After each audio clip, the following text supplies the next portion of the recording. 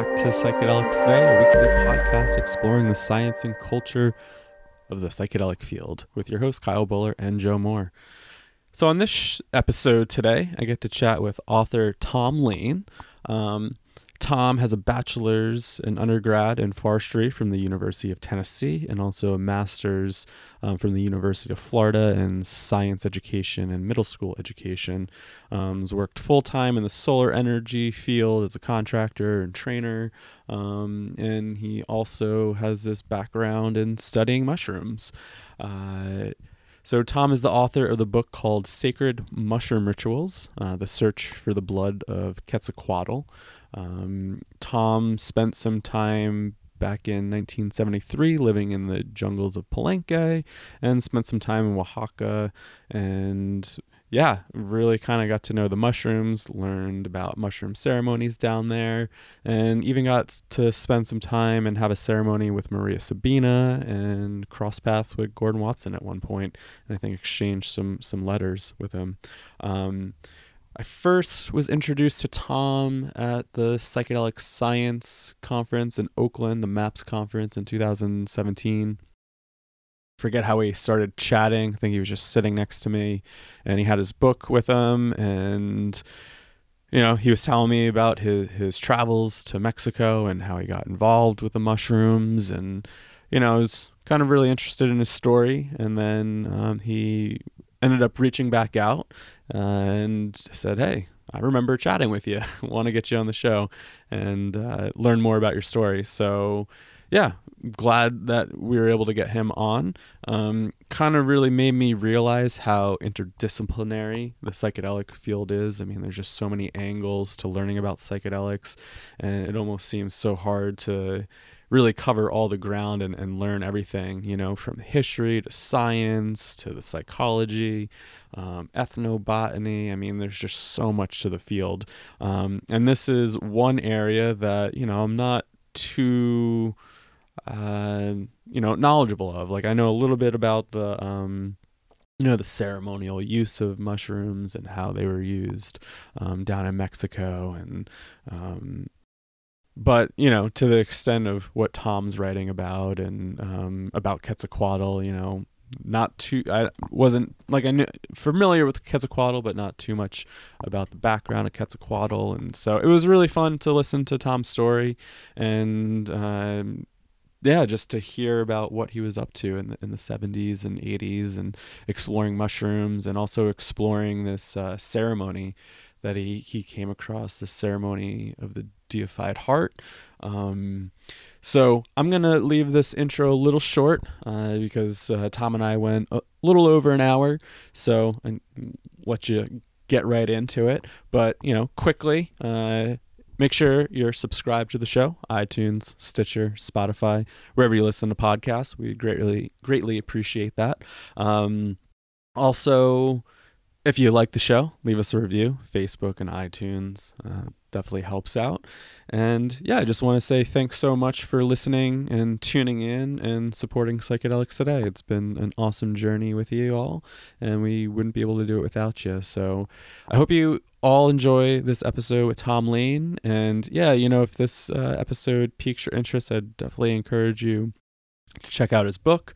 I just grabbed the Kindle edition on Amazon, and also to maybe dig in a little bit into Mazatec and Mesoamerica history and learn more about the mushrooms. It really kind of made me realize, this is a place I don't know too much about, because I've just been more in the psychology realm of things. So learning about history is important, and this is where it all starts from. So getting educated about this realm is super important. So I encourage you all to dig in and maybe just check out what was going on back then. And all right, enough rambling on my end. Enjoy the episode, and we'll catch you on the other side.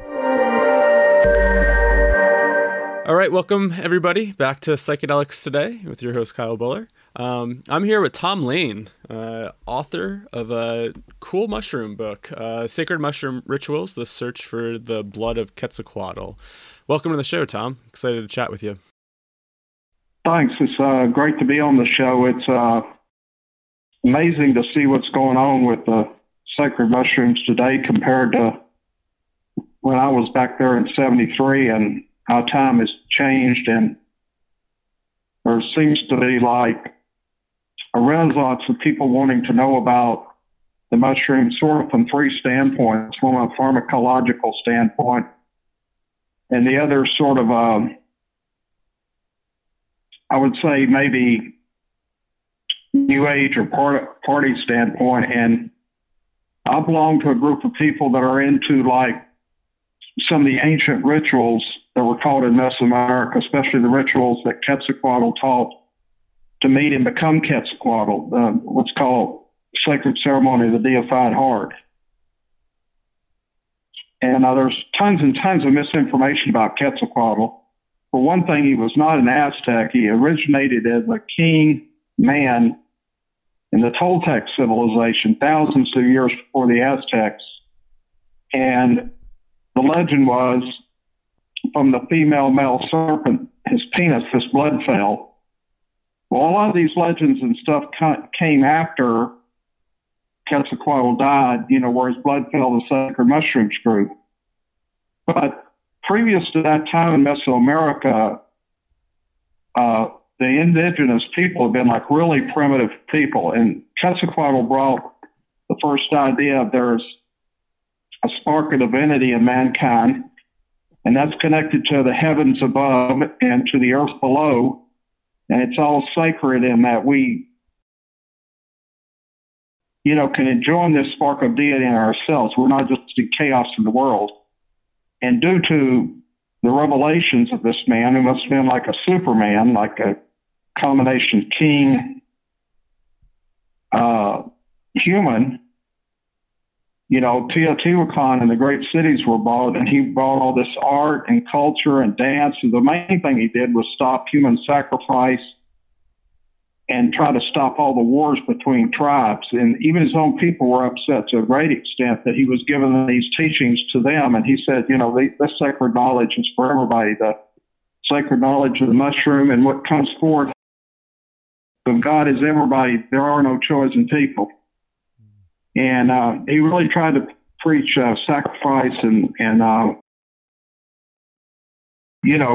being reborn, being reborn on this earth, Right. I want to back up a little bit and just kind of introduce Quetzalcoatl. I don't know if some of our listeners know who Quetzalcoatl is or a little bit of background. So could you give a little background information about who Quetzalcoatl was or is? Well, I can go back really far, but some people believe he was a Naga. I don't know if you're familiar with the Nagas, the mystical serpents of, mentioned a lot in Hindu and Buddhism. For instance, the Buddha was taught a lot by different Nagas. And this is just my guesstimation that Quetzalcoatl was a jeweled winged plumed serpent. He was a combination of female in the ascending female feathered part and the male descending serpent, the other part.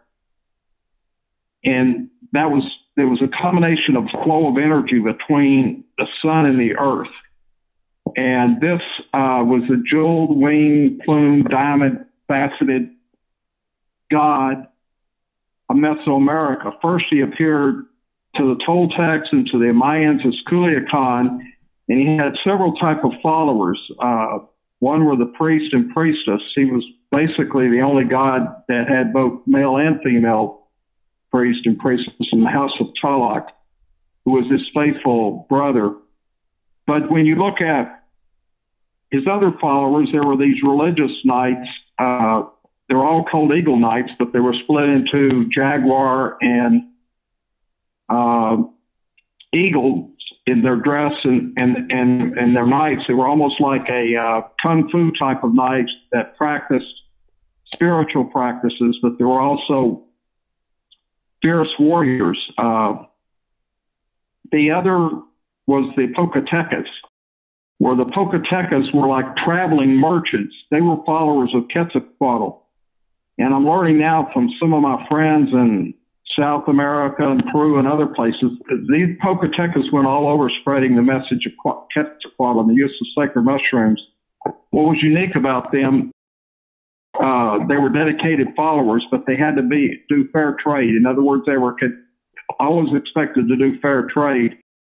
And then when they returned from Teotihuacan or came back from traveling, their houses, they were not allowed to show any real possessions or show that they were rich people. They had to live in a very common house.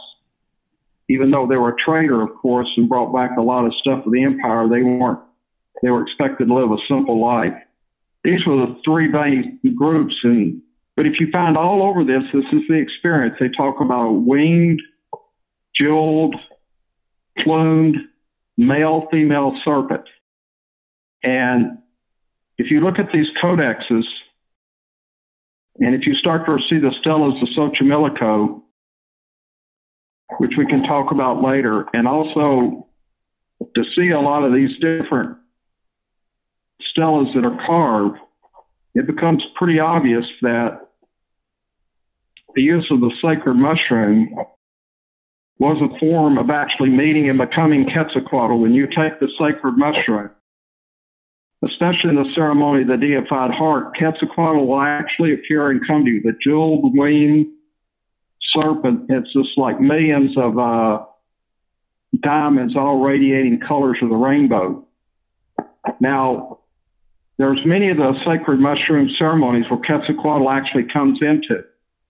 And I know a lot of people that ask Quetzalcoatl to come and swallow them in healing ceremonies, and I'm not the only person that's by any means who's met and encountered Quetzalcoatl, but there were some actual ceremonies to do that. There was called the ceremony of the deified heart, which was one of the ceremonies to actually meet and become Quetzalcoatl. Super interesting. So how did you begin on this journey? I know you ended up down in Mexico and got really involved and spent some time with Maria Sabina. So how did you end up getting involved with the sacred mushroom and just, being down in Mexico and learning about all this? Well, when I first went down there, I was building geodesic domes in a really remote area in the mountains, what they call the Switzerland of Mexico. It's called Tapalpa. It's south of Guadalajara, a beautiful city, and near Ciudad Guzman. Back then, Ciudad Guzman, they actually had cavalry when I was down there, and it was after we'd been building domes, we took a trip, and I saw this store where the Catholics were selling things for the indigenous Indians, stuff like for the Huichol and also for out of the sacred mushroom culture, some of their things that they made. I got interested in that and went to the Natural History Museum in Mexico City. Then I decided to go into planking and everything, and I had sort of my first experiences with what they called at that time the San Isidro, or back then we called it scientifically Stropharia cubensis, but I know it's Philosophy cubensis now, and had some incredible experiences at a waterfall. And then I actually went to Wall and didn't see Maria Sabina. I didn't know about her. And then I went into the mountains of San Jose del Pacifico, and I lived with in Zipolite for quite a while. And then I went back into the mountains of San Mateo, Rio Hondo, and also into San Agustin La Silla.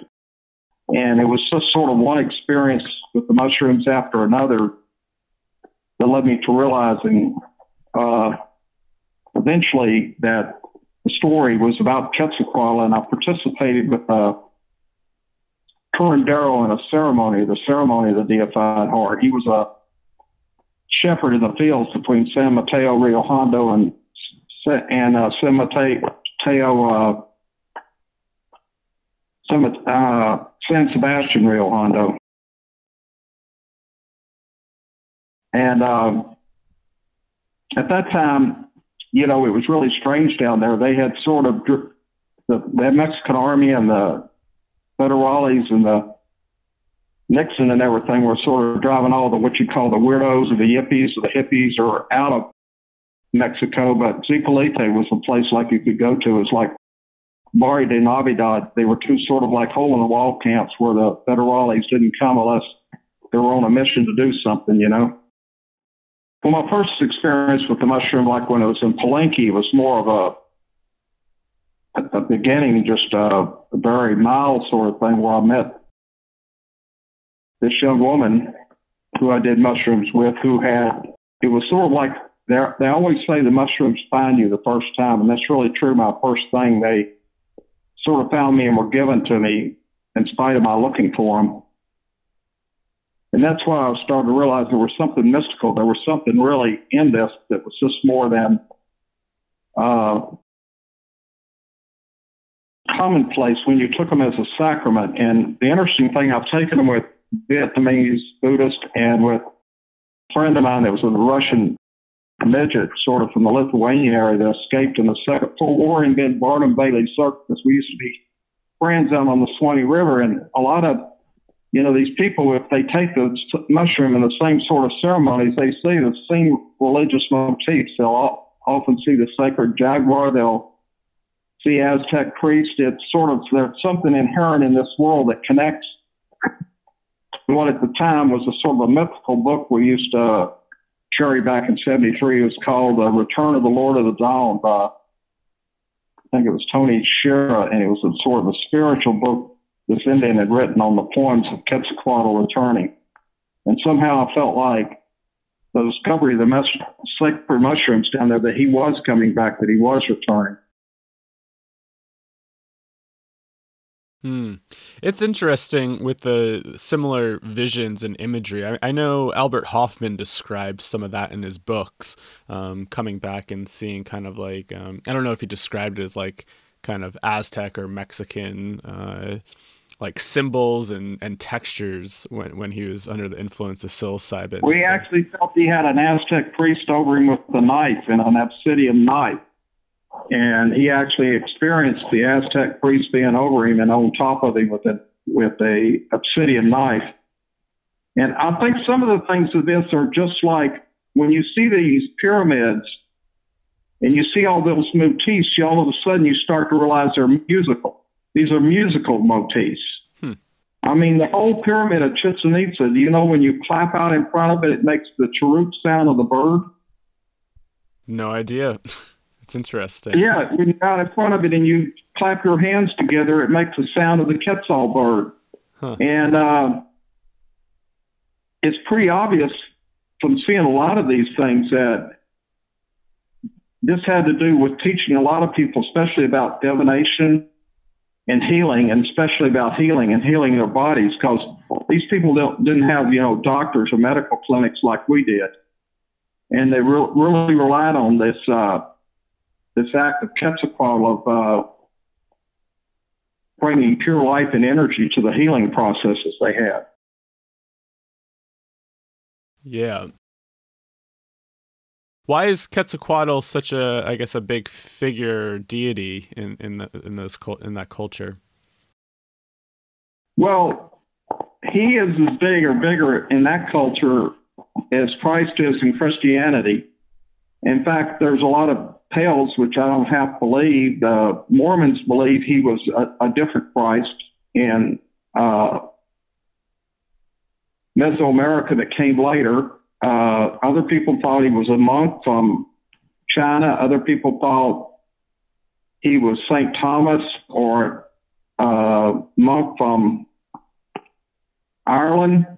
There's all sorts of stories, because when the Spanish came up on the shores, it was really embarrassing to see these crosses everywhere that people had wanted to put something up. And I'll tell you what, Quetzalcoatl told them to put the crosses up and all these baptismal fountains. And all of these, they were probably the most religious people on earth, to the point of the Aztecs had gone over my feeling to the point of insanity about some of their religion and what they believe. But, you know, all through Mexico, and even up into the Southwest to some extent, but not anywhere near like below the Texas-Mexico border when you get into desert areas, but all through Central America and the southern parts of Mexico and all of the Horn of Colombia, Venezuela. It seemed like this god Quetzalcoatl, the legend and the stories spread. And it's quite common all through this region. And my feeling is the basic all relies on this one ceremony, the ceremony of the deified heart, which the priest and the people taught. And basically, what this ceremony is after you've used the mushroom a lot, you've used the sacred mushroom a lot and are experienced with it, and I'll say you should use it during the day. There's especially a lot of deities during the day, especially when it's raining and in clouds, you can see. It's crazy not to take it during the day because you find out how all these animals and plants are all animistic and living, and you can see the spirits in this world, and of course it's good at night. But in the sacred ceremony, this is when you want to bind yourself. You want Quetzalcoatl to come. And I'm not saying that he doesn't come on other situations, because I know he does, but this is to actually create and have Quetzalcoatl come. And you're fasted for about 18 hours before this ceremony. You understand what I'm talking about? Mm-hmm. Okay, you're fasted for about 18 hours. And then about 2 to 3 hours before, you take a lot of raw cocoa. You drink this raw cocoa. Do you understand what I'm saying? The drink. Not the chocolate from the store, but the ground up, the real beans, because there's two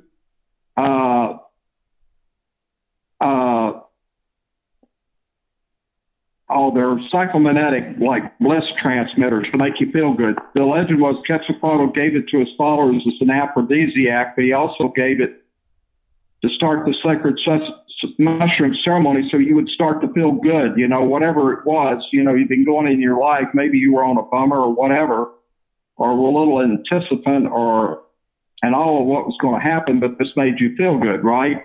It released a lot of serotonin. Yeah, raw cacao is a little bit different than the chocolate that you'd buy in the store, even like the powdered chocolate. So anybody listening, Tom's talking about raw cacao. It comes from the beans, broken down, made into a paste, or you could eat the beans. And well, you could buy them online. Yeah. And grind them up in a coffee grinder. And you want to do that when they're cold. That helps preserve them. And then you just put them in just like you would coffee. Now, some people put a little sugar in them if they don't like the taste, because it's a little bit different taste in coffee. But, I mean, I'm not talking about sugar, but I mean a little bit of honey or maybe a drop of vanilla. But I always liked it just like it was. I never found any problem because it does a great rush of all that chocolate coming in. I'm a chocoholic, so anytime you can get me to drink raw cacao, I'm all for it, Theobromine, food of the gods, right? Yeah. Yeah, it has actually has theobromine in it, which is it's like caffeine, which is in coffee, but it's a lot better for you, way better. It does have some caffeine in it, but it's unbelievable antioxidants. When you look at the antioxidants in it, it'll blow your mind. Yeah, and then that bliss compound that you're talking about anandamide, I believe is what it's called. Yeah, called the bliss molecule. And so, raw cacao has all these really great benefits. So it's interesting. I know that raw cacao is part of the culture down there too. So it would be interesting if they did pair those together, raw cacao with mushrooms. Well, that was part of it. And, it created a sort of, they say there's a chemical PA. I think that thing that you listed, they say that's when lovers are enamored with each other, when we both think the other one's the angel, before our feet touch the ground, Mm-hmm. That chemical's in there, which I think is why it was sort of an aphrodisiac. But then after that, one of the main things is not to talk a whole lot, but the most important thing is to gather live families of mushrooms that are still living, mushrooms that you've gathered from the earth and brought in pots and families, or you could have grown them. I did a ceremony in Nevada about 3 weeks ago in the Goblin Valley Desert where we used ones that were grown. But the thing of there were these live mushrooms that are still living, that are carbohydrate, and Malthus, and they're living people. And one of the things you do before the ceremony is when you come in, I always like to put 4 candles, beeswax candles, as sort of a direction thing, to make up a direction of the 4 directions of the earth. But the main thing was to have some light, because we would sing to the mushrooms, and you just sing whatever you're feeling like. There's no song you have to sing. It's just you're thanking them for going to meet Quetzalcoatl, and you're praising them for letting them be food for your body. You're thanking them more than anything else that they're food, not some thing, so your body can live, so your body, just like bread or milk, and you're being grateful. The mushrooms will actually start to dance in the dirt. I mean, it's amazing. They'll start moving them back and forth. I'm not talking about walking around, but the stipes will start moving, and they'll start moving up and down on the stipes. But the real key to this ceremony is when you eat the mushrooms, you eat them with honey. Now, one thing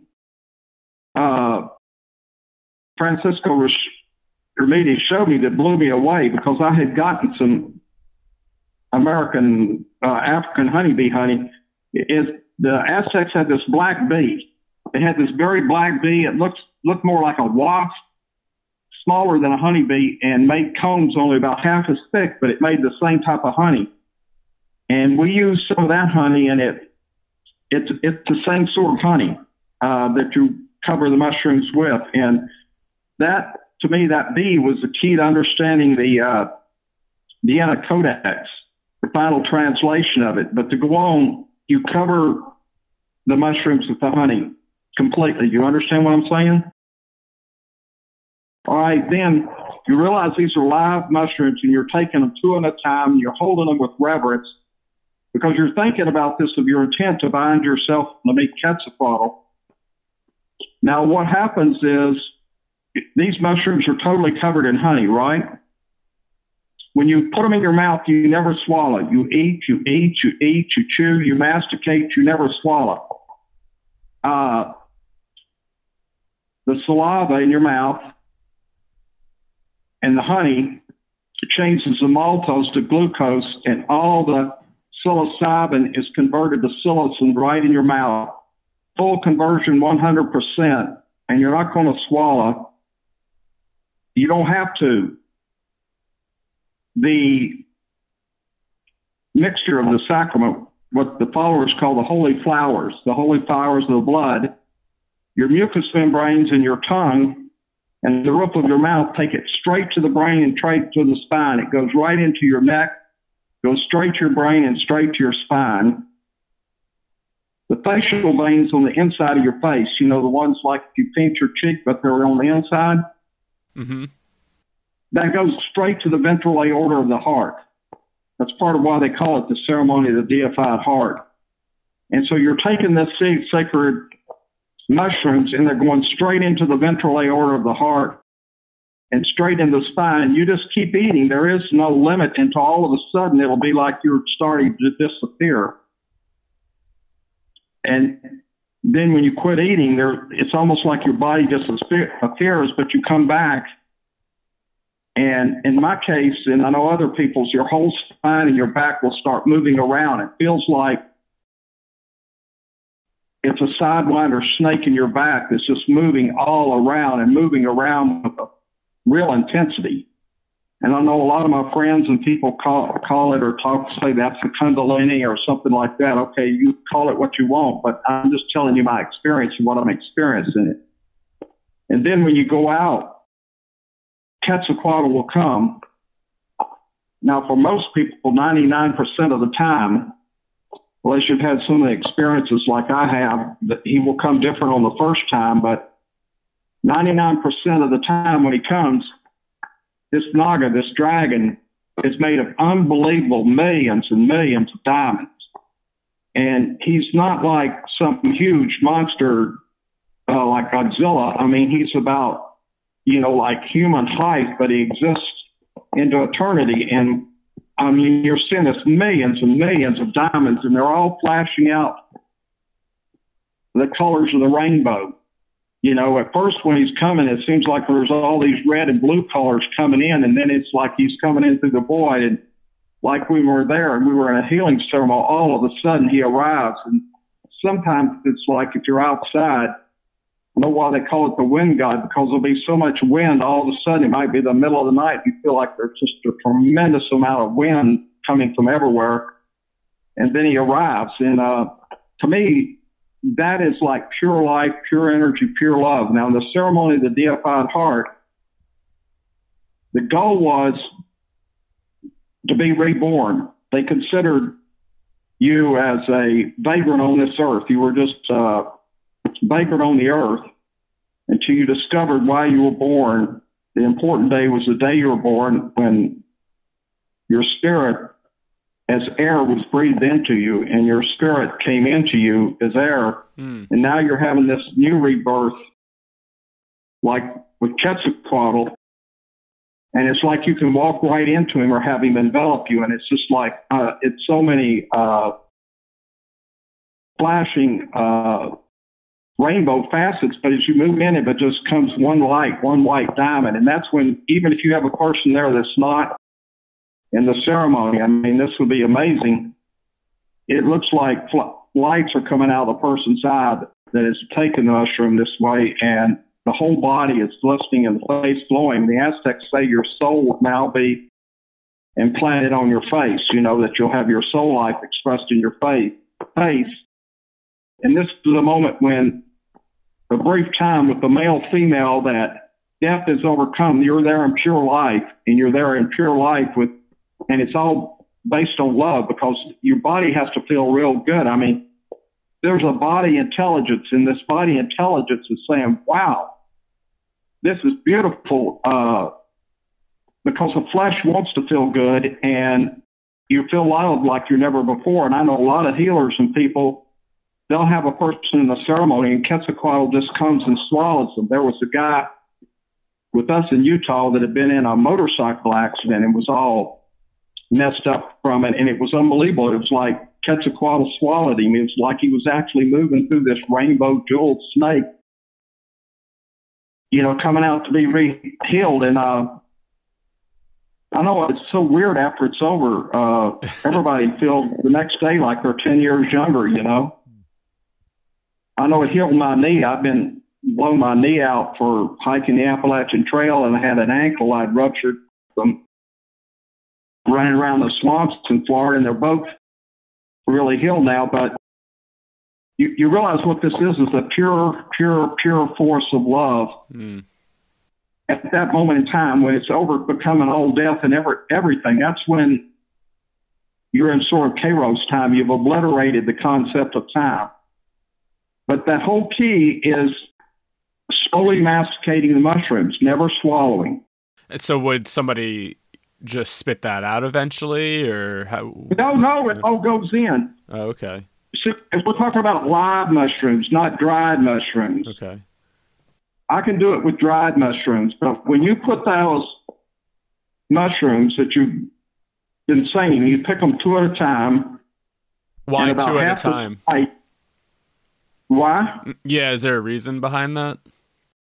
Well, it sort of represents the male and female, and I go eat my brujo even used to show me some that looked like sort of male and female sexual organs to try to look for that. But I think that was more of a respect or mythology, or to look deeper, you know. But the thing he really beat in my head was, don't take this like you're running around out in the jungle like some idiot like Indiana Jones looking for something, have intent. Right. Know what the reason is, but don't get hung up on it, because every time I had a reason why I was doing this, that didn't come out to be, but I realized I was going with where the sacred mushroom, where Quetzalcoatl was taking me. And all the people in this world are your friends. You know, they're all your friends, and they're all these angels there and other things to help you. But in this ceremony, the saliva has palatin enzymes, and with the honey, they hydrolyze the sacrament. And that sounds all sapphic, but that's why the Aztecs call it the holy flowers of the blood. And they're absorbed in your facial veins inside your mouth and through your mouth's mucous membranes. This allows unbelievably rapid absorption directly into your bloodstream by what we call buccal or subliminal administration. You know, sort of like people want to get an aspirin to go fast, they leave it on their tongue, right? Yeah. And if you want to cure your headache fast, don't swallow the aspirin, leave it on your tongue or swish it around with water. But see, all that psilocybin is converted 100% to psilocin, and the glucose is going directly into the bloodstream. These subepileptical facial capillaries are taking it directly to the heart, and your mouth is taking it directly to your spine and your brain. And I believe that Quetzalcoatl found this ceremony. He created this ceremony to bring about this living serpent for healing and for sort of like meeting the pure love and the pure, perfect male-female energy of the cosmos, of the hand of creation. But then, you know, after he died, his followers all started calling this ceremony the ceremony to meet Quetzalcoatl, because once you have participated in this ceremony, you gain the right to be called Quetzalcoatl, and the people in this ceremony then would be calling each other Quetzalcoatl because they had experienced the mushroom in this sacred way. As a sacred sacrificial meal. Yeah, really interesting. Yeah, and it's interesting about like the metabolism conversion. I don't know too much about that, but that's something I'm definitely gonna have to look into. But I know, you know, glucose is one of those things that is able to enter into the blood-brain barrier. It's kind of like food for the brain. So yeah, it's really interesting. Well, it's honey. I've raised honeybees. Honeybees are so good, you could put them on your honey on your skin, and it'll go into you. Honey is the purest food in the world. It doesn't even need to be digested. Right. And so you're taking that, combine it with the saliva that's doing the conversion, and just slowly eating. And all of a sudden, it's just like you feel like you're disappearing except for your teeth. Right. And you said this ceremony's during the day, typically? At night. Oh, at night. Oh, okay. I thought you said something about doing this during the day. Because I was going to say, No, I said it is really good to learn about the sacred mushroom, to have ceremonies during the day. I particularly like ceremonies high in the mountains in clouds when thunderstorms are going on and lightning is going on. There's stuff that you can see that's just unbelievable. Yeah. Okay, that makes sense. Because I traditionally aren't these ceremonies usually done at night. So when you said something about the daytime, I was like, oh, that's the first I've heard that. Well, there's actually, you know, in the human eye, there are biophotons. And so when I'm telling you about the light shining out of your eyes, that's a real thing, because they realize that light is shining, not only coming into your eyes, but shining out. If you ever want to believe me, just go to a pond near my house where a photographer, a friend of mine, takes pictures of alligator eyes at night in that pond with a special camera. You can see how the eyes light up and send light out from inside. So how did you end up learning about this? I'm guessing your time in Mexico, but yeah, I'm really curious on how you ended up learning about this ceremony. Well, it came to me when I'd been down in Zipolete, and we had a time, we were living down there, and people were taking mushrooms. And in my book, I describe a lot of different experiences that led me to going up the mountains. One of the strangest was I was with a guy, Bill from California, who after I'd been to Waltler, this was before seeing Maria Sabina, wanted to go to Zipolete. And it was pretty well known that you could get mushrooms in San Jose de Pacifico, because Oaxaca, the police sort of watched out for that, and you didn't want to do it when you were down in the city, Oaxaca. But coming up over the mountains, and we came down to Zipolete, and it was at night, and we decided to do the sacred mushrooms and walk along the beach. And I don't know, did you read that story in my book? No, I didn't get to it. Well, for some reason, we decided to walk around the beach because we didn't usually do that. And when we were, it was nightfall, and we had taken quite a few mushrooms, and we just wanted to talk. He was leaving and I was staying, and we came around the bend, and there was this small Mexican village with a church and a little tienda, and we were talking about the different people. And usually people pull tables out and invite you to eat with them, or you pay a little money for eating with them. But we were deciding whether we'd go through the town or not, and how friendly the people were and everything. And we were going right into this town talking about them. And then everybody just disappeared, totally 100% disappeared. Now that made me realize something was going on. We were both overwhelmed by this experience because we were talking about the same people, and we were talking about that little Catholic church and the tienda and the family, and we were talking about the fire we had, and all of a sudden, nothing's there. Now, I can't tell you what all that meant. It's way over my pay grade. But that was one of my first experiences, Right. Did that town exist, or you're saying it all kind of disappeared? It disappeared. It was at night. The sun had just set.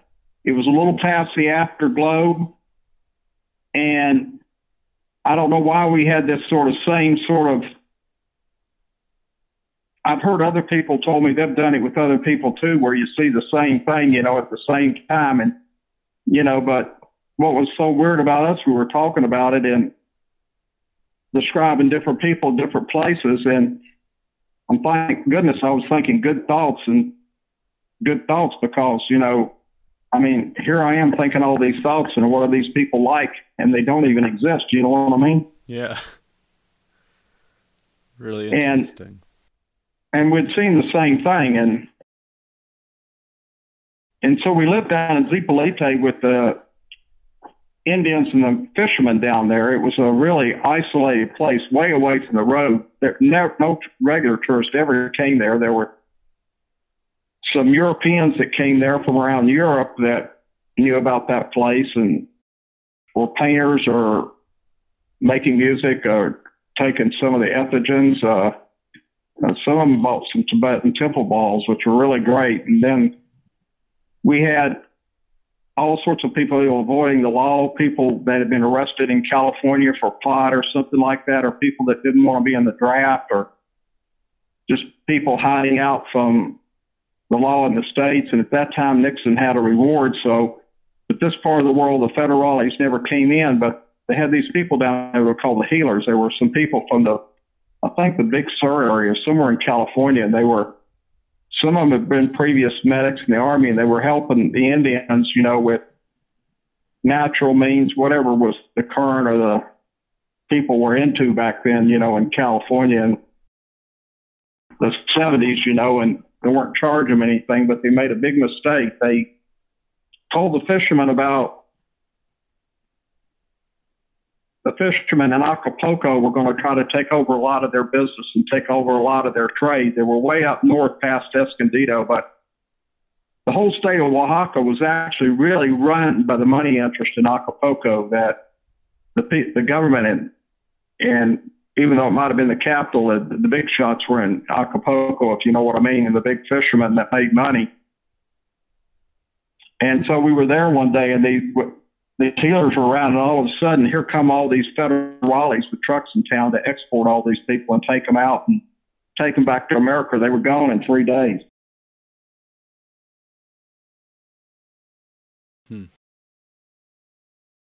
And we saw when they came down and saw us and everything that, they wanted to take us back because it was like money, $50 a pop for American. Then you'd have to pay that, or you'd get out of jail. And the next jail would be $100. And then you'd go from a county to a city. And some of them came in, but we were with the Indians. And one of my strangest experiences, I was there was the only black guy within 200 miles, or maybe where we were. Tony Burton was his name. He was in the room. And we had these mushrooms for a ceremony that night with these 2 Swiss people. And 2 other people, and it's like, he said, Tom, you got to get rid of these. The federales are coming into this little tent. You got to get rid of them. Oh, gosh. There's nothing with it. And so I looked at him, and I was all freaked out, being a former altar boy at the Episcopal Church and everything. I can't throw out a sacrament. I can't throw it away. I can't throw it on the ground. You know what I mean? You can't spill a sacrament if you really consider it a sacrament. So I just ate them all. It was crazy, but I ate every one of them.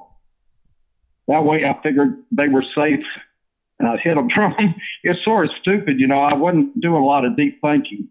Right. But they came into the room, and it was just sort of weird, and they saw us, and they were going to, take us, and it was all of a sudden the whole vibe in the room were like, we're going to take you. Don't even think about it, you may get one or two of us, but we'll get you. And they would all come back later without their government uniforms and make more money for themselves anyway, and so they left.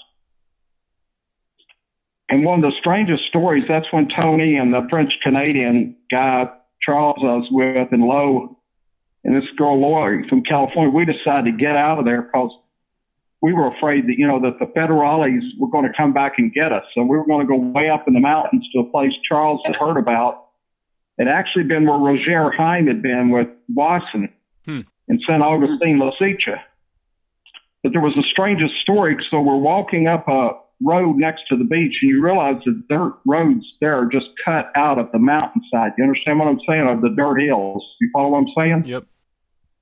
And one of the strangest events, I was there walking with them, and we were headed north, and all of a sudden this beat-up old pickup truck with a Mexican driving it and two children sitting between them, and one child on the lap of this lady that was on the outside, and they were going who knows where. And all of a sudden I took off running and ran and jumped and landed in the pickup with his going. I was only going 3 or 4 miles an hour, so don't make a big deal of it, okay? It wasn't going fast because that road was too bumpy. It tore it up, and I only had to jump down about 6 feet to land in the bed. And I leaned into the woman where the woman was in this car, and I told her, I said, don't go back to your house. I said, don't go to your place, your hacienda where you live. I said, the federales are all around. Then I jumped out and ran back up the mountain. I mean, not the mountain, but the slope of the berm, and got with Tony. And then we proceeded to St. Augustine, La Sitcha. But later, 2 months later, I saw her in a little market in Pachutla, and she came up and she hugged me. And, I bought her a cerveza, and she and her husband there. She said, we couldn't believe it. You were the craziest gringo we'd ever seen in our life. She said, your eyes were the wildest, craziest looking eyes we'd ever seen. but we drove up to the ledge where it overlooked our hacienda because it was a high part. I told my husband to stop, and he went over and looked because it was just pull out and go look through these trees. And the whole house was surrounded by federales. So she said, we turned around and went back to our family in Oaxaca and waited a couple of weeks. I just think they were there to scare them and intimidate them. They weren't going to do anything more than probably just beat them up a little bit, and let them know that don't get involved in politics, Right. I'm sure they appreciated that warning. Well, I'm just glad I saw her again, and she told me that because I felt I was somewhat of a nutcase jumping off of this whole thing. I just started running for no reason at all and just jumped, and I looked in.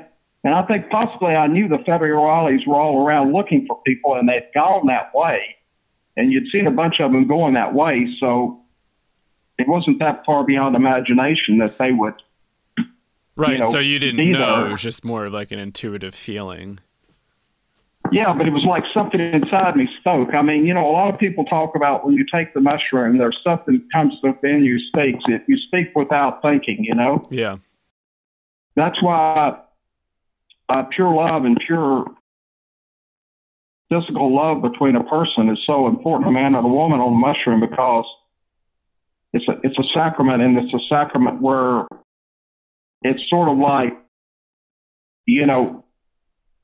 MDMA in a way, like, you wouldn't have sex or a relationship with somebody if you didn't love them. It's not like a possession sort of gub, or you're going to get somebody to do something against their will, like, maybe cocaine or some of this other stuff people take. But this is, I think it came from within me, and it was like the mushroom speaking through me, but I was so glad it turned out good for her and the family, that nothing happened. Otherwise, they just was going driven around right up to their hacienda. Right. So and that's when we went up. Go ahead. Oh, no. This was going to be a little off topic, so you can finish the story quickly.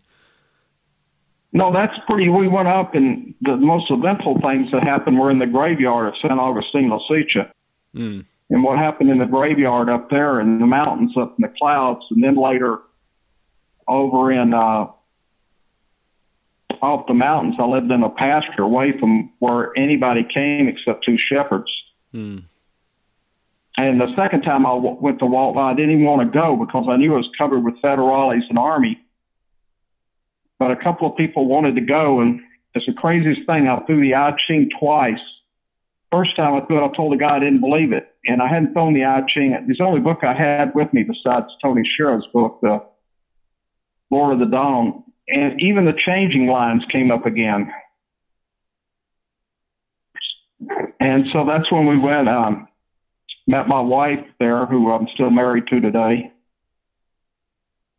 We were married 2 weeks after that ceremony. That's when she decided it's time for me to come back to the States, you know. Getting a little too weird and wild. Yeah. Yeah. So you spent a little bit of time with Maria Sabina, is that correct? Yeah, it's when we went there to see her, by this time I knew about Maria Sabina. You know, it wasn't like the first time when I didn't know anything about her and I was with a different Corridero. This time I knew about her, and it was like going to see the Pope in Rome, you know, as far as I was concerned, you know, going to the pearly gates. So we went to Walt, this was 73, and Shirley had gotten lost with this friend of hers who was a botanist who later worked at Harvard and other places. And anyway, we were there in the town, and I saw him outside, and I told him, I said, you can't be out in this town. You got to hide. We had this letter from this guy whose son of a high-ranking official in Mexico that gave us the right to be in Waltla for about 2 or 3 days, he said. I don't know how much I believe that, but I stayed out of sight with the tiendas. And so that day, that very, very early morning, we all decided to go up to see Maria Sabina. And sometimes when you're going through Waltla, it's just unbelievable. It's like you're in the middle of a cloud when it's raining. You can be in a street and be perfectly dry, and minutes later, you're up to your ankles in water, or you're just moving through these clouds, you know, constantly with fog and mist. And finally, our little group, we made it up to see Maria Sabina, and her daughter Apollonia was there. And there was one of her Apollonia's sons that could translate Spanish to the Maztec. And so she agreed to do a ceremony that night, and everybody wanted to leave and go back down and come later that night. But I asked her, I said, you know, I'd really like to just sit here during the day, and I'd just like to sit here in the house and sit calmly here, you know. And she said, yeah, that's fine. And Shirley, who was with me, or Shelley at the time, she sat there too. So it was like I spent the whole day in her house, and it's incredible. It's like, you know, there's no windows or doors. You understand these houses are not like today. They had thatched roofs and adobe, but there was no windows or doors. You understand that? Just overhangs. And sometimes clouds would come through the house. And I remember one time, the most incredible thing, she had, and her daughter had given me and Shirley some cocoa to drink. And I really appreciated that. And I was sitting there, and there was this chicken coming along, and all of a sudden a bolt of lightning went in one window and out the other. I mean, we were in a cloud. But that didn't seem unusual to me at all. It just seemed like I've been living in the mountains and clouds so much that it was just normal. But her feet seemed to be like grown into the ground. I mean, I'd seen Huichol Indians, and I'd seen Indians in Mexico, some places, and I used to swear, oh my God, their feet is the same color as the soil. These people grew out, seems so many didn't have shoes, you know, or just little pieces of tires or leather. They didn't have shoes, and their feet on the ground, especially when it was rainy, looked like somehow they'd grown out of the earth. And her presence there, she was just so really, really, really calm and very present. And it was something the next day she did for us that was really quite unbelievable, that 1 year later that I found out about. Like, that ceremony at night, Shelley and myself, we felt like we had found each other after millions of years of reincarnations of something, not our egos or anything, but something there. I don't know what it was. But when we were leaving that day, we had decided to go back together. And she knew we were going to go through the federales. And Apollonia came up and said, look, my mom wanted to give this to you and to Shirley. And she says, it'll get you through the Army and the federales without any problem. And I didn't know what it was. I'd never heard of it. They looked like walnuts, but they were like the Torosha, or I guess the closest, if somebody's listening to this, would be like a truffle. Mm. And she said her mom could see them growing under the earth. She could, because we were where the lightning hit, and she could see them actually growing, and she wanted us to have them and help us get back through. I just thought that was really nice. And actually, I took that all the way back through customs. They completely tore my car apart. When I got there, that I was getting back, we were going back in Shirley's car, and it was unbelievable, but they had no idea what they were. It just looked like a walnut to them. Huh. Interesting. That's pretty cool. Yeah. And it was, but she had an unbelievable presence. Like in the start of the ceremony, she made a real effort to learn your name. Mm. And I mean, you would pronounce it and she would pronounce it again. It might be 3 or 4 times. And I'll tell you when you finally said this right, it almost seemed to come like ventriloquy out of the walls. It was almost like she was saying your name just like you were saying it. It was like you were disembodied saying your name. You know what I mean? Yeah, I think so. Well, I mean, it was like she really learned to say your name perfectly, because she was going to go to the altar and offer blessings for you. Right. Like during the ceremony, you would hear your name, and it would sound like you said it. I mean, it was exactly like you had said it. I'm a hillbilly. You can tell my hillbilly accent. Well, she mastered that. Well, anyway, it's just like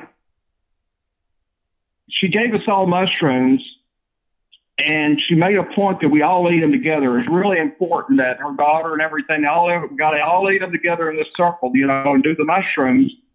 And then she rubbed tobacco from right above my hand, where my wrist is. She rubbed tobacco into my arm, going all the way up the inside of both arms. And that's pretty common sometimes for nightshades to be used like that. That's the only way they should be used. People are insane to take tobacco teas and tobacco drinks with all the stuff they've got in them. But that sort of is to like loosen your etheric or loosen your body up, to loosen up your, so you can, it's in a way, some people can actually leave their body. It's much easier for some people than it does to others. And then when you do the ceremony at night, your body will start to resonate, because you're on a rug on a dirt floor, and all of a sudden you'll almost feel like she's chanting and she's resonating and she's causing the earth to resonate, and you're resonating, and there's all this resonation, and they call her a sabio. Now, in Mexico, there's curanderos and brujos and brujas. The brujos and brujas aren't like we think of a bad witch or anything. They're just sort of antisocial people. And curanderos usually have a great affinity that one of the effigies has picked them. That's the most insane thing, that people think they're going to become a shaman or something, because these effigies choose people to have the opportunity, whether you accept it or not, for this. And so you have this great knowledge. But she was considered, as a young girl, her job was guarding the chickens with a stick to keep the hawks from getting them. And so she was around these mushrooms in the field, and she had been in ceremonies, but the people said she had seen in the hand of creation. She had actually had unbelievable wisdom, this wisdom, this great, unbelievable wisdom that she had, was sort of like, I don't know, maybe Quetzalcoatl had that, or some people, but she had that musical, poetic, ventriloquy. She was a midwife. People forget that, you know. Mm. And she was sort of like, you know, every day you got to realize for these Indians, it's a matter of getting food and stuff. It's not like, oh, we got it in the grocery, and there wasn't even refrigeration, you know. Right. And so you're really in touch with the earth. You're in real touch with the earth, you know, because you don't want to make mistakes when you're living on the earth from a lot of different standpoints. But she stood at her place was very much in the high mountains up there in the clouds. And I'm pretty sure it's so hard to grow corn on that slope. And she still did all that stuff. But she was a very strong woman. And at that time, you know, the federales and the Army had sort of sealed off from people coming up there. So I felt like I was back in the time before, you know, a lot of people describe it as almost being back in Neanderthal times, as far as, you know, no electricity, no paved roads, no radios, no TVs, no refrigeration, no plastic anywhere, you know. Mm-hmm. It was real world. And it was just the most incredible ceremony that night. David, in my book, he put down what happened to him as his experiences in the ceremony and the healing experiences. My wife, Shelley, she doesn't want to write down all of what she saw and learned. She just doesn't want to write it down. For me, I try to do it as best I could. From my own experience, a lot of these things are so mystical, integrated with what I feel like is Quetzalcoatl and the people in that world that are trying to reverse what's happening in this world, you know, today. I mean, the difference between dwelling people and the technological silicon carbon people we're becoming, you know? Right. Yeah. Oh, that must have been a really cool experience to be able to sit in ceremony with her. I mean, that seems like a huge honor. I know I probably would have I'm pretty honored and blessed to be able to sit with her in ceremony. And then did you get to spend time with Gordon Watson, or you just had a little bit of access to his archive at some point? Well, the first time I went in '78 to a meeting in San Francisco where it's actually mentioned in Storm in Heaven, and I wish they'd mentioned my name. I'm just kidding, because they said all the usual suspects were there. But I think Jonathan Ott had put it on, and that's when I met Schultes and Hoffman and got to talk to them and had them sign my books, because I had some really incredible books by them, and especially on the physiology.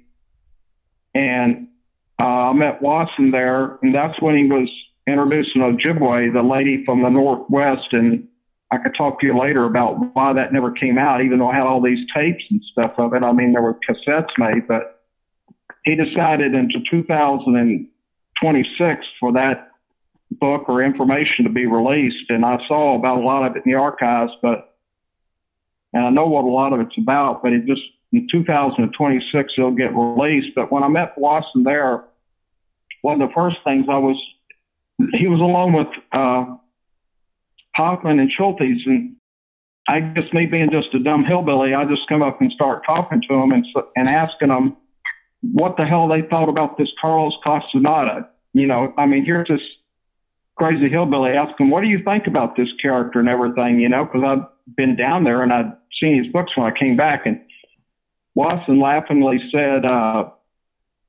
Castaneda is not real, but Don Juan is. And Hoffman and Schultes, both to the affirmative, made comments that was true. And later on, I had some correspondence, some letters and back and forth with Watson, and I used to train a lot of people in solar energy. In fact, I'm one of only 25 people in the World Solar Hall of Fame, and I was put in for all my training manuals. But back during the 80s, I knew I was going to be in Connecticut. So I arranged two things. One, to be able to go see him and spend 2 days and a night with him, and to bring him some books I had to look at and some of the stuff I'd written down, and also to be up there when the trees were changing, you know. It's nice up there when in the fall.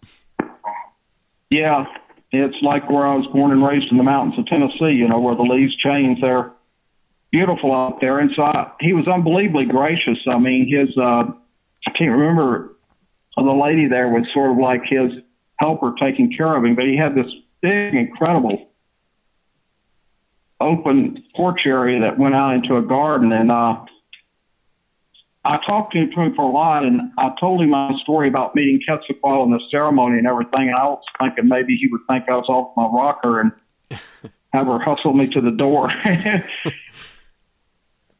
You know, but he agreed that he thought there was a lot that there was all this to be found. I mean, he had just barely touched on some of this stuff. And the guy with Carl DeBerge with the mushroom stones and all of this stuff was starting to come out and sort of be above ground. But it wasn't till later to people, it wasn't even the 61 when the stelas of Stachymilico were discovered. 6 years after Watson, they were found buried and broken up. And what are those? Or what is that? The three stelas of Xochimilco were in the highest Aztec temple. They were 4 basalt statues about 55 inches tall, about 16 inches on one side and 9 inches on the other. And these 3 had the carved whole initiation of the sacred mushroom Volata in them. Now, in my book, I have some pictures of them. I'm going to go down to the museum again to take some really good pictures, but Jose Padilla, in his book on Quetzalcoatl with Dimitri Soda, just gives an incredible description of everything and what these are. And basically, the Spanish, when they broke them into 3 pieces and painted them red, that was a symbolic way of killing them and burying them. They were discovered in 63. Well, these 3 statues go through the sacred journey of Quetzalcoatl into the underworld, and there's the whole rugs, there's the ceremonial center, there's the ceremonial center at Teotihuacan, and all these things are carved into these 4-sided stelas on the 3 of them. And I didn't even introduce that to the forward of to the addendum of my book, the last 28 pages, because I felt like this information was a little bit too heavy for most people to handle, that normies or normal people could read the first 280 pages, and the last 28 would have about these sacred stelas and what the meanings of them are. And also the Codex Vienna has also got, it's page 24. It shows the whole ceremony there with Talak and Quetzalcoatl and Xochipilli, and taking of the sacred mushrooms, and how the bee is done with honey, and the whole story of this sacred ceremony, the deified heart. But, people are starting to find out about these now, and there's so many of these motifs and so many of these codexes that weren't destroyed. But, they had these mushroom ceremonies all over them. Of course, the Spanish weren't exactly too excited to find out that all their ceremonies have been somewhat copied by the Aztecs. Like Quetzalcoatl, when they asked him to make a physical symbol, he said, "I don't want to make a physical symbol." He said, "Well, make something." He said, "Okay, I'm going to make you a tree, one arm stretched out to pain, the other to love." The whole world, God gave us love and pain, and it's what makes the world go around, and we have to experience the pain in our life. Just like I lost a really good childhood friend the other day. You got to experience that pain, but find the love and the gratitude and everything for knowing that person. And you've got to be able to celebrate the pain too. And then the third thing Quetzalcoatl said that God gave mankind was knowledge, but it's just like, you know, the whole Adam and Eve thing. He didn't like that too much, not because it made us smart, but he said knowledge makes a lot of men arrogant, that they think they're something special, you know, or arrogant over other people because of the knowledge they gained. Mm-hmm. And this knowledge of the sacred mushroom is interesting. There's a story that's told that's sort of about getting the knowledge of the sacred mushroom and learning it, you know, is a story told to the young priest. And it's about a beggar. This beggar, or what they call a rag picker, finds this box, and it has all sorts of jewels of divination in it, and it has cures to cure people, and it has things to heal people with, and it has things to, you know, all sorts of create things like this. And he takes it to a mushroom priest, and he says, show it to me how to work, make it work. And the priest basically tells him, well, you have to do these ceremonies and you have to take it. And he gets upset because it isn't just immediate, you know. Mm-hmm. So he's going to kill the priest. And of course, in this story, all sorts of deities come out of the plants, the earth, the trees, the water, and tear the rag picker apart, you know, before he can do any harm to the priest. But basically the story is that this is Quetzalcoatl comes into the world to experience the living life force of love and healing powers on this earth. But we have to be ready by intent to want to meet him and to meet Quetzalcoatl. And so that's part of the ceremony. It's not just like putting another notch on your effigy gun. These are people that are dedicated to this experience. And I guess you can say if there's nothing, 3 weeks ago in the desert in Utah, there's a bunch of followers or hierophants that all experienced meeting the jewel-plumed serpent. You know, we took it in ceremony at the same time. And that's one of the things I want to let people know is about how to take the sacred mushrooms to actually meet and become and have Quetzalcoatl healing you. Yeah, and that's all in your book. I know you said the book is kind of like a guidebook. I just told you in the podcast. I mean, right, yeah. This isn't some great guru up on a ledge sitting under a blanket on a mountaintop. I mean, this is a way of taking the sacred mushrooms when they're alive, when they are living. And you've fasted and taken cocoa and sung to the mushroom, but basically by eating the mushrooms this way, everything is going straight to your spine, into your brain, and right to your heart. And this is not some mystical UFO weird people in the middle of the earth. This is a physiological fact of what happens when you take them this way. And you just keep eating. Like I said, this is beyond dosage, that you're going to the place and then Quetzalcoatl will come. And it's the most wonderful thing in the world to actually see the jeweled wing plumed serpent that everybody was talking about, the rainbow serpent, you know, the female male,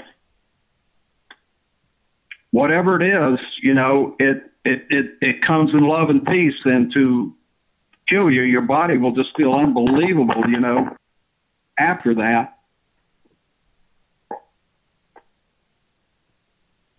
And, you know, yeah, I don't know. You know, I waited over 44 years to write about a lot of this and everything. And then one of my sons told me to do more than 4 books, you know, or 5 books, that other people would want to know about this. But sometimes, you know, when I look on, people told me, well, go look on YouTube at some of these people and what they're doing today. And there's a lot of well-meaning people, but a lot of them don't know about how to do these certain particular ceremonies, you know. And part of it is, the most important thing is realizing it's a sacrament. Mm. You have to feel about it the same way as you'd feel something has to be sacred to you in your life. You understand what I'm saying? Mm-hmm. I mean, there must be something sacred to you. I guess sometimes we have a sacred relationship. I have one to my big Labrador dog. I mean, we have a relationship, but the mushroom is a relationship to the earth. It's the earth, the divine feminine in the earth. And this is a male going into that and arising out of death, and something's in there with our DNA that I realize that you can experience. And that's why I see the people that are like followers that see this as a religion. I mean, it blows my mind that people are having ayahuasca religions or churches here in Florida. These mushroom ceremonies is a religious ceremony, a ceremony of experience, not inside walls, not inside castles, not inside a priest telling you what to do, but at these sacred spots,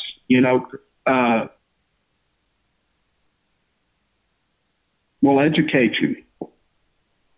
It really educate you that to get rid of your ego pretty quick, because then you can get rid of fear. Once you get rid of the ego, you can't fear anything. You understand what I'm saying? Mm-hmm. And then all there is ability to love things. And one of the things I was going to tell you about Quetzalcoatl, that there's some of the people that do a sacred mushroom trip. Everybody can go to the land of the Tree of Life and into the Lord of the Dome, but there's also people that are too curious that take what's called a trip into hell. They go into the underworld. They experience Quetzalcoatl's journey into the underworld. You follow what I'm saying? Mm-hmm. And you go to a place like, with me, it was like every tree branch, every leaf had a rattlesnake on its head trying to bite me, and the roots of trees were rats trying to eat me. And then it just dawned on me, I have an epiphany. Well, I guess I made it. Couldn't be any worse than that. And then it was like, I had a feeling of Quetzalcoatl or Christ or White Light Pure. And I said, how the hell do I get out of here? And it was like, just love everything, just love it all. And then immediately the rats went back to being tree roots, and the leaves quit being rattlesnakes trying to bite me, and all the other things were happening. And for some people, they experience that when Quetzalcoatl comes the first time, and I repeat, only the first time, not afterwards. He comes as a huge black dragon dripping blood with bloody black blood from his teeth and skulls around his belt. And your reaction to this is, that's fantastic. Eat me and I'm going to turn you into love. I feel so much love. I feel so much love for you. When you eat me, you'll change for all of humanity. And of course, immediately he changes to the jeweled winged plumed serpent then. Mm. And you never have to see the dragon again. Only some people do that, but it's to make you realize the only way you can overcome hatred and fear is with love. Right. It's an important message. And and to me, there's three parts of your body. There's your conscious mind, your unconscious mind, which is like that huge part of the iceberg below, and your living body, which is intelligent and have flesh. And that's why your heart actually has a flesh, and it's living and intelligent with the rest of your body, because the body wants to feel good. And to heal yourself with all you have to do during this thing is just breathe a lot. Just bring in a lot of breath. Just breathe, breathe, breathe deeply, because you're creating the oxygen to do all the healing. And, the first thing you realize is when you take a sacred mushroom, and I've told people this, they'll have a thought, oh, this nasty, bad thought. And I'll tell people, don't worry about it. It's just a damn channel. Beforehand, I said, look, when you came into this world, you were a blank slate except for your epigenetic DNA and all those archetypes you brought with me. But now you got all this stuff, and you learn to listen to good stuff and bad stuff, and just quit listening to the good and bad stuff, because having a good thought will make you feel better, or follow your breath. And it's so easy to see why people are being healed on the mushroom, because when you make the three connections, when you connect the unconscious, the conscious, and the living, alive, intelligent body, in that three-way connection, they're all talking to each other. That's why the body is saying, look, I want to feel good. I like feeling good. I like pleasurable feelings. So let's get this negative thought out, or you're disliked somebody for all these years, get it out of the body, get it away. So that it's a body that's teaching the mind, and the mind at the same time is saying, okay, instead of thinking this violent thought or this hateful thought or whatever you want to call it, if I focus on a thought of peace, if I focus on something good, it's healing my mind and my body's being healed, and it's all happening at the same time. And it's all related to breath, because your breath is just simply your spirit, and all you got to do is breathe deeply up and down your spine. I don't know these crazy people who want to stop their breath or pass out. No, you want to pump a lot of oxygen in there, because the oxygen is going to make you feel good. And when you stop it for moments against your spine, you can feel your body healing itself. This is not some magical, mystical trip. I mean, people like Maria Sabina, yeah, she's a great healer. I've known curanderos like Francisco Ramirez and Eliseo Rodriguez, the great curanderos. But the mushroom has the ability, it's not necessarily going to give you the opportunity or the choose to be a curandero or you know, a curandero or something like that, but you're always going to have the ability to use it to improve your life and heal yourself and make you feel better. I mean, that's why I say during the day, sometimes when I'm taking it, I've woken up and it's almost like I did it with this Buddhist monk, and it was like I've woken up from a grave. All of a sudden, all my arms moving. I can see my flesh moving in my arm, and like, when I think good thoughts, it's all bright and glowing and happy, you know? Mm-hmm. And so you're just training yourself. Your body is teaching the mind. The mind, it's really that simple. The body is teaching the mind. And that's what the sacred mushroom does. And that's why a lot of people are scared of it, because they're afraid of it for a lot of reasons. You know, people, there's sort of three ghosts. They're afraid of their own mind, they're afraid of death and the ego, or they're afraid of other people. You know, well, when you figure you got nothing left to lose but your mind, then that's not much, you know. Like with me, I didn't have much to lose. I like that I just perspective. wanted to find pure love, you know. Yeah, I just want to find pure love. I like that perspective of the body's teaching the mind. I mean, I just think about, like, physiologically, like, our body's always sending us signals, and I'm thinking about, like, some trauma theory is, like, you know, some of these signals are firing, our body's telling us things, which then can convert into emotions, right? And we're not always aware of what our body's telling us, even though it's playing a huge role in the emotions, and our breathing definitely affects that in different ways. You know, constricted breathing, you know, it's really kind of starting to maybe feel a little bit depressed or anxious, but when we can really open up and breathe deeper, maybe we feel a little bit different. But Tom, I really want to thank you for your time, and any last thoughts? We're well over an hour. I just been having a really fun time listening to your story, and thanks for sharing it with all the listeners here. It's been really interesting to learn about Quetzalcoatl. But any last, like, words or anything that you want to throw out there? And if you have an online presence, or where can people find your book? So, yeah, just any last way to wrap this up. Well, it's mainly at Amazon. You know, it's on Kindle at Amazon. I'm not good at marketing. I'm just getting this stuff done, and they can go, and it's a 308-page, huge, 8.5 by 11 with unbelievable artwork in it. And I'm sort of a nutcase. I paid the last of my savings, about $10,000, to do all the artwork and design work in my book. I'm somewhat of a nut like Watson and having a good book, you know. And then I'll put my Kindle book out. And the main thing I say is, like, there's going to be three types of people. If you just want to go to raves and party and have a good time, there's nothing wrong with that. I won't poop on anybody's party. And I'm not against the pharmacological use of the sacred mushrooms. If you want to lay back on a couch with somebody, if somebody put shades on your head and listen to Mozart. But I know from the reality of what I call the six senses, like intuition, like what I'm talking about, ESP, clairvoyance, divination, all of these six senses, we don't have to go into them But those are sort of natural things, that occur. You understand what I'm saying? Especially to our ancestors who were primitive people, that we had to know where the jaguar was or the deer were. We had to be able to feel.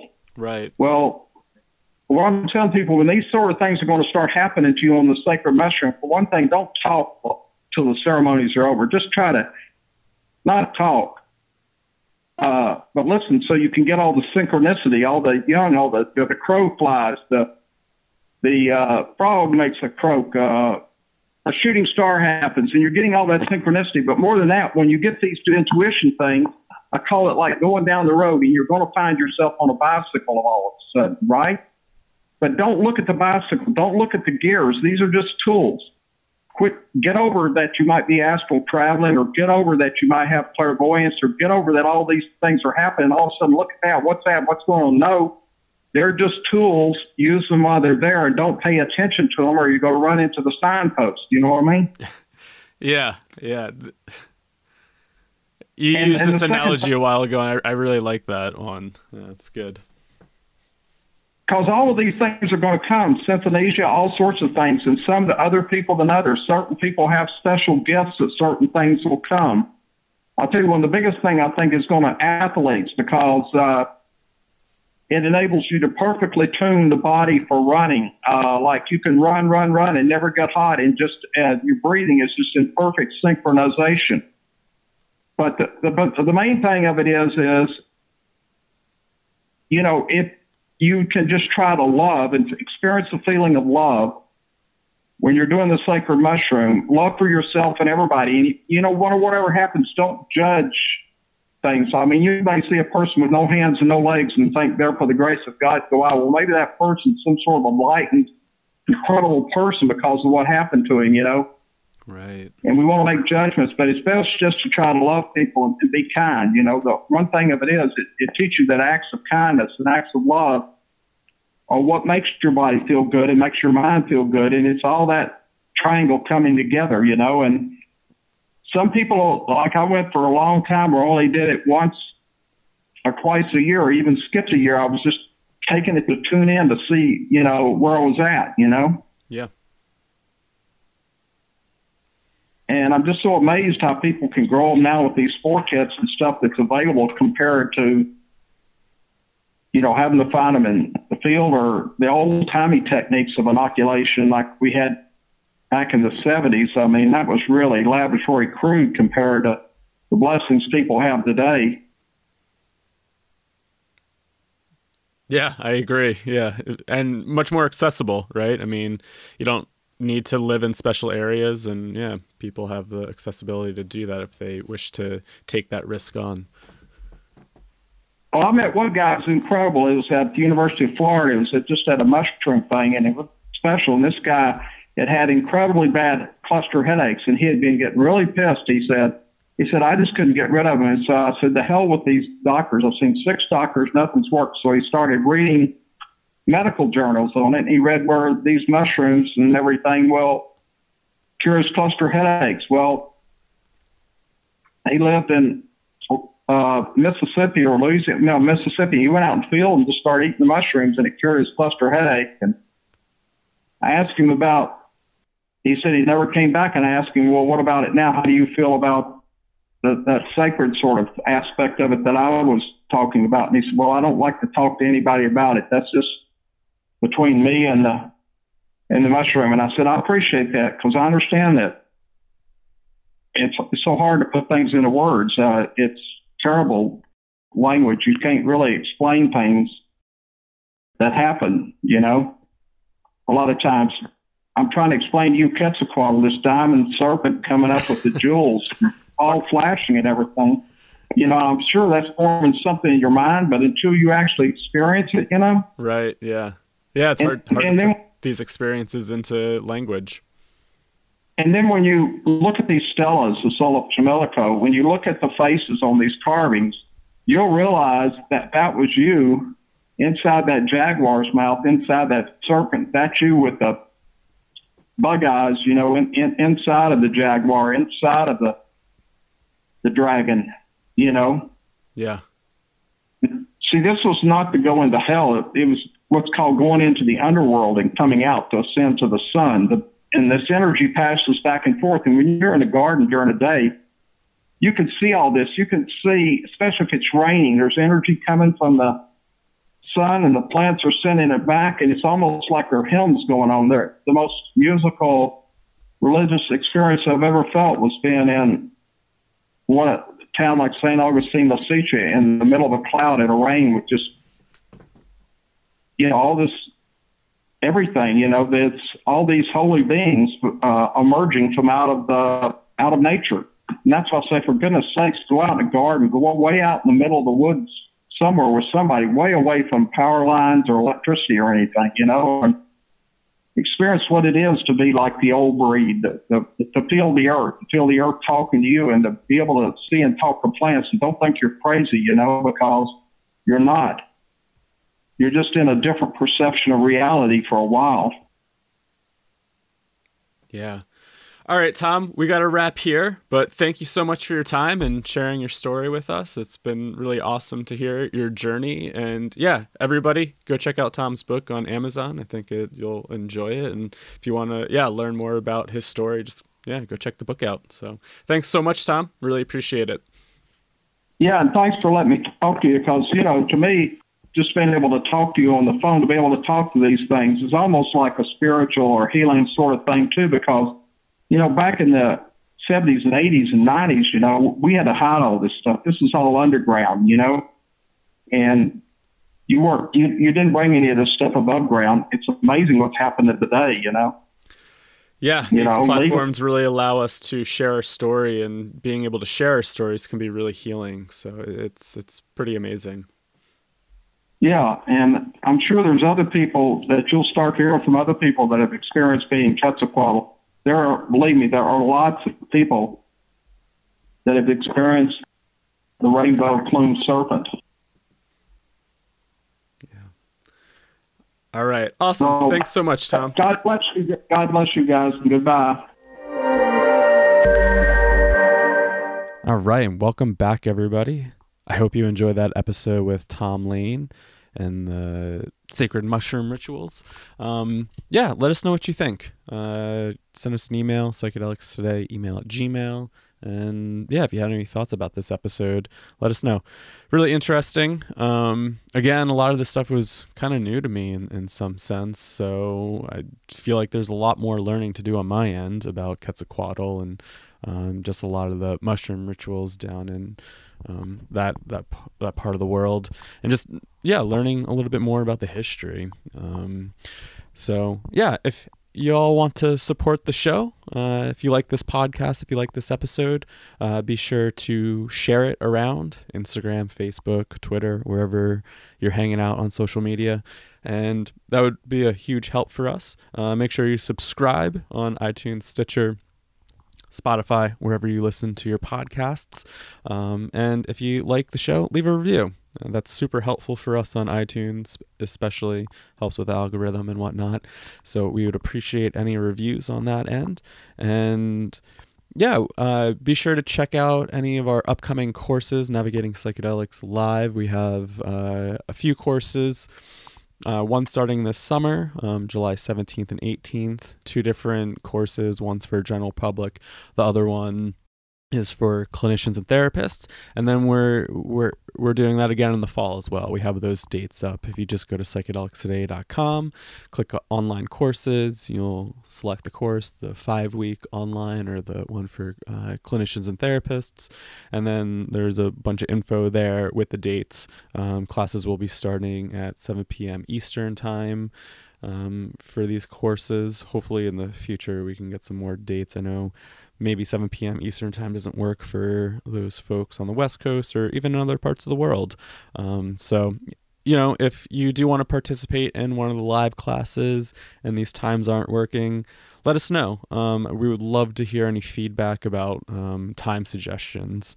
It'd be super helpful to know where people are listening from and where everybody lives, and be able to cater to different time zones and whatnot. So let us know if the East Coast times don't work for you. We can definitely adjust in the future. So We'll catch you next time on Psychedelics Today. Thanks so much for listening, and thanks so much for your support.